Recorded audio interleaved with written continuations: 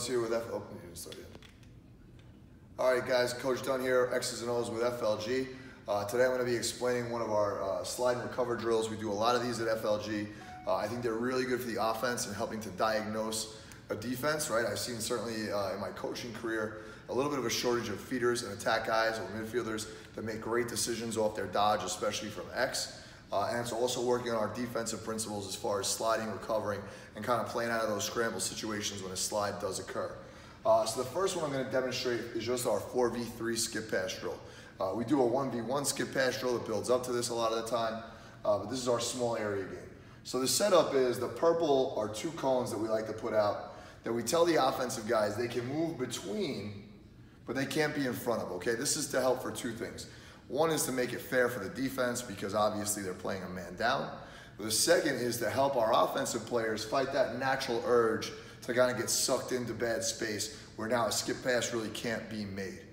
So the drill will start with a player behind each cone on offense. We've got an offensive player in the crease, all right? We've got an offensive player X uncovered. We've got our hot defender, and of course we've got a 2 right and a 2 left, okay? So the player with the ball can dodge to whatever side he likes, okay? The defense is required to slide because obviously otherwise he'll turn the corner and score. So we get a fire, right? Our offensive player should be mimicking and then cutting, which makes this defenseman the second slide. All right?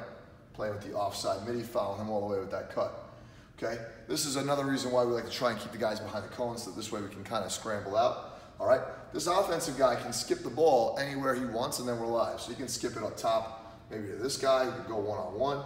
He can skip it up top and he'll skip it across, or of course he can lob it over the top. But so the one that we really want to work on here is of course that lob skip pass. Some people call it a star pass, that's what we call it at Albany, to this guy out here, okay? And now what we're gonna do defensively is we're gonna scramble out and recover, right? This D guy is gonna have to come out and take a great approach. This D guy is gonna have to circle back. This guy may have to help inside. Okay, and now we get this kind of one-on-one scramble situation where maybe this guy drives. We're working on our push-pull here where this guy's gonna fade. Our attack guy's gonna have to work on circling back. Now you can play this out to a shot. The rule that we like to put in for the guy at X is that he can still be an outlet. So let's rewind this back a little bit to where this guy just got the skip pass. Okay, or maybe, let's say this. Let's say that this guy skips it forward, he skips it across, and now this guy goes and gives a good dodge, but the defense did a nice job, all right? They're gonna recover with a slide guy, and they're gonna cover up the crease, okay? So this D guy comes out, he gets a good approach. This D guy recovers and gets across, he gets a good slide, okay? Obviously, that should drag this guy to the middle, all right? But at the end of the day, he's got nowhere to go with the ball except to X, right? So this offensive guy, we let him be an outlet, right? We don't want our guys to get in bad habits and think that it's now a 3-on-3. It is a true 4-on-3. He can throw forward to this guy at X. He can't cross goal line though until he obviously drives to the other side of X. This is again gonna give that defense a chance to recover, okay?